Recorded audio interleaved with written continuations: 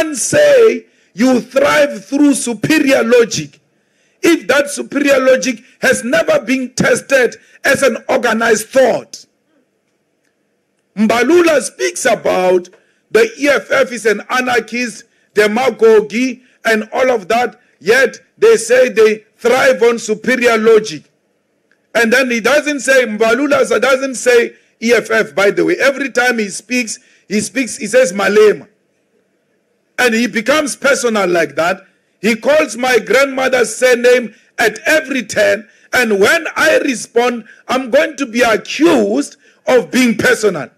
But I'm being attacked here. My grandmother's surname is being used to attack a cause. Then he says, these people, they say they thrive on superior logic. This is not superior logic. But how can Mbalula know superior logic? How come?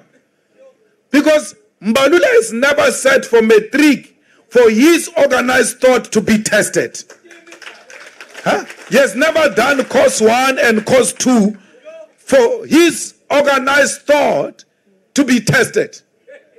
Because it can only be a superior logic if your thought process has been subjected to peer review and you know that your peers appreciate your thinking. At Wits, you don't defend the thesis. You defend the proposal. They say, what do you want to write about?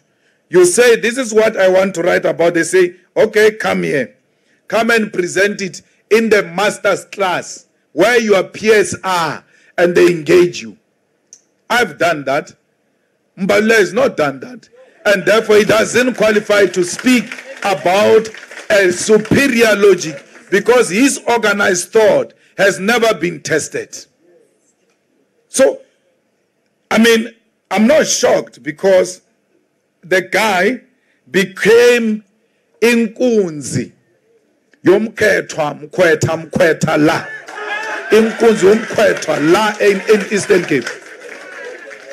Yeah, in the Western Cape, yeah, Cape Town, yeah. Dafika apa. Because Bategum umkhethwa is kidnapped. Dafika to come and liberate him. When I arrived there with guns, but it's too late. It's done. Inkunzi umkhethwa mkhwetha. Inkunzi. Inkunzi umkhwetha means you went there when you were too old.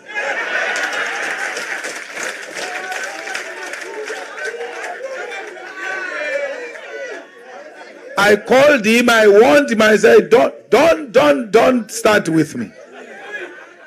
Don't start with me, because if those people are pumping you and saying, you are our match, you will cry very soon.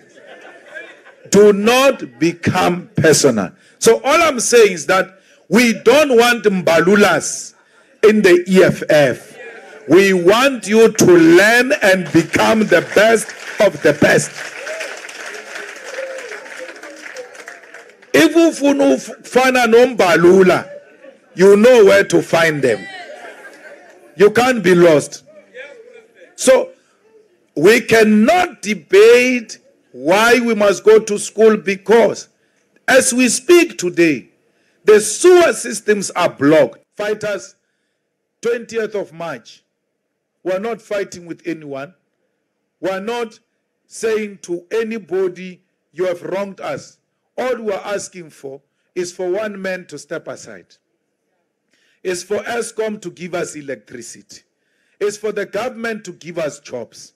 It can't be correct that 60% of young people are unemployed and you call yourself an organization of the people and you do nothing about it.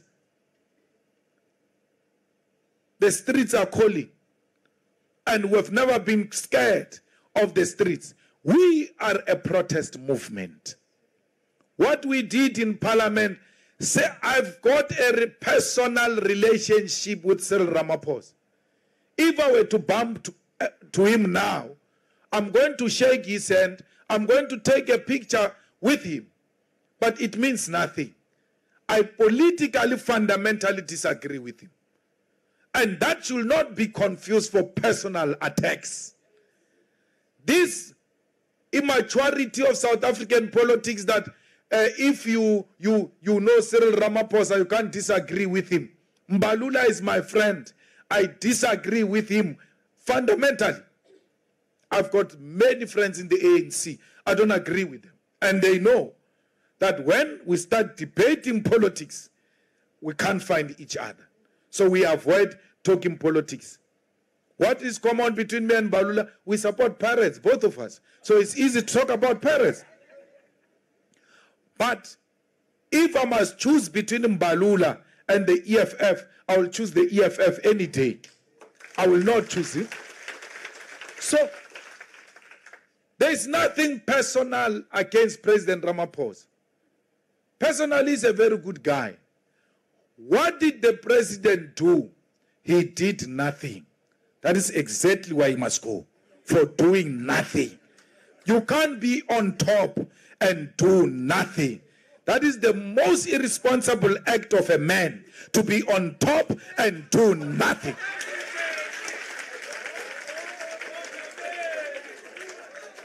So, he promised us jobs. There are no jobs.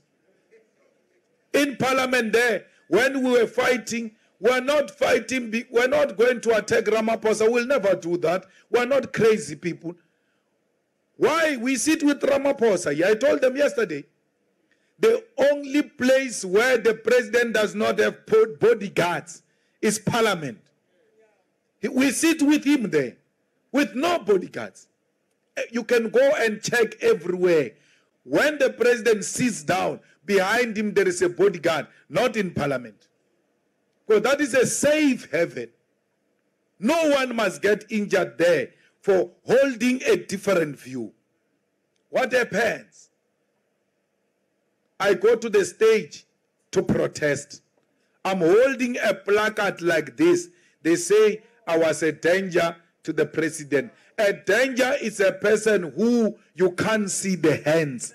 That's why they always say hands up. My hands were up to show that I come in peace. Here is my placard. I'm not fighting. I get beaten for coming in peace. And then it gets celebrated in South Africa that he was a threat to the president. I was not a threat to the president. I don't fight my politics physically. It doesn't mean I'm a coward. If a need comes, I fight physically. I'm not scared. But I don't fight my politics physically. I was going to stand on the stage with a placard and allow Ramaphosa to speak.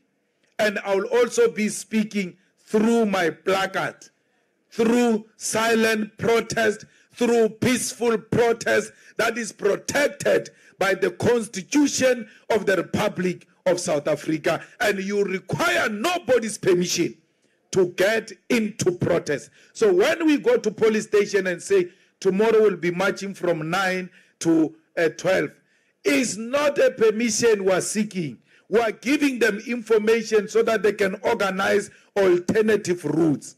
They confuse that to be seeking a permission. There is a constitutional court decision that nobody requires a permission to protest. And we'll be doing so on the 20th of March. We don't need anyone's permission. All of you seated here, you should be identifying the road or which one are you going to occupy. You should be identifying which shopping complex are you going to occupy. Which city are you going to close? And start sending them letters now.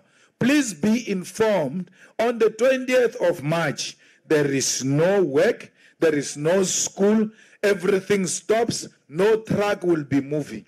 If there are taxi associations like here in the Cape Metro, by now you should have had meetings with them on how you are going to complement and support one another, because we are not fighting with the taxis. And those ones of metro buses, by now they should have been told that on the 20th, there is no bus that moves. South Africa must come to a standstill. We must challenge white monopoly capital, and we must show them that we don't need a permission from the Rupert, from the Minel, from the Oppenheimers. We don't need a permission from the ANC and from Mbalula, who says no, people must go to school and children must go to work. We are not going to any school, and there are no children who are going to any work here. So it is going to come to a standstill. And that's when the EFF is going to show the mass power. And the Western Cape cannot be a failure. You are not going to fail. And remember, we are not going to start at 8 o'clock in the morning. 12 o'clock the 20th starts at 12 midnight. The preparations must be made from 12 midnight. By the time the people wake up, everything is happening. They are able to take pictures and send to their bosses. Sorry, it's not going to happen today. Today is not happening. So fighters, the militancy and the protest movement character of the EFF, the fearless character of the EFF, the ground forces of the EFF, your determination to liberate the people of South Africa is going to be seen on the 20th of March when you bring South Africa to a standstill. Thank you very much.